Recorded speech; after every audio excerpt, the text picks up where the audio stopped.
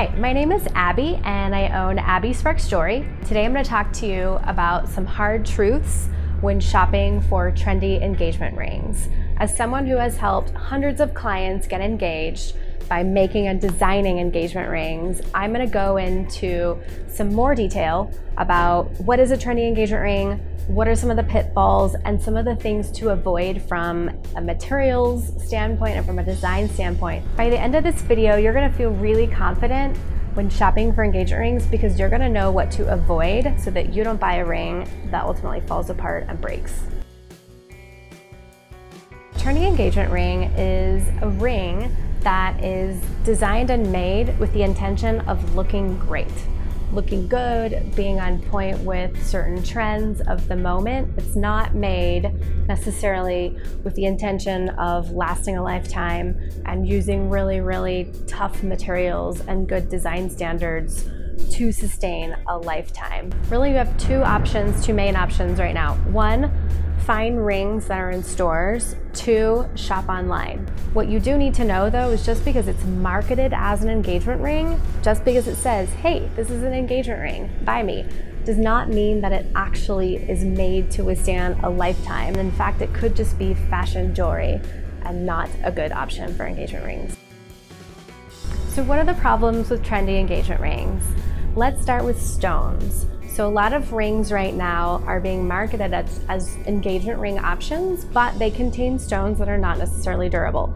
Some examples include opals, labradorite, turquoise, pearls, and moonstone.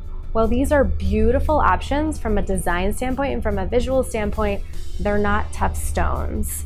What do you need to know about tough stones? There's this thing called the Mohs hardness scale. It's basically a scale just with numbers essentially on the durability, that inside durability of that stone, how hard it is. So you want something to be really hard so it lasts an entire lifetime. If it's not really hard, then it's gonna break. If you are shopping, when in doubt, Google Mohs hardness and whatever that stone is.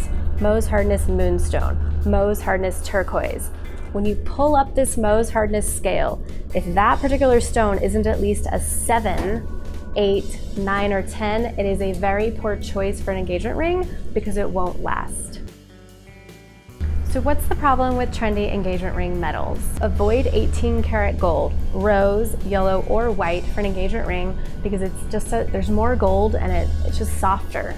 It's not built to withstand a lot of pressure. One thing to also avoid is sterling silver. Some people think, cool, I'm gonna save a little bit money.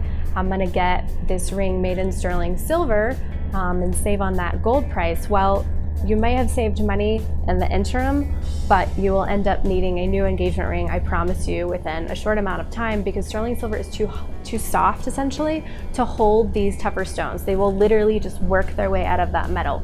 So then you have a lady who's left with a setting with no stones in it, essentially. So good metal choices are gold, but not 18 karat. So stick with 14 karat because you want it to be really durable. Platinum and palladium. What's the problem with some of these more trendy engagement ring designs? So mainly they're not engineered and designed in a way to withstand the test of time, to last 50 years or 15 years or 30 years, whatever it is. They're made to look really good right now, but they're not meant to be worn every day for years. So some of those issues include little teeny tiny shanks or bands.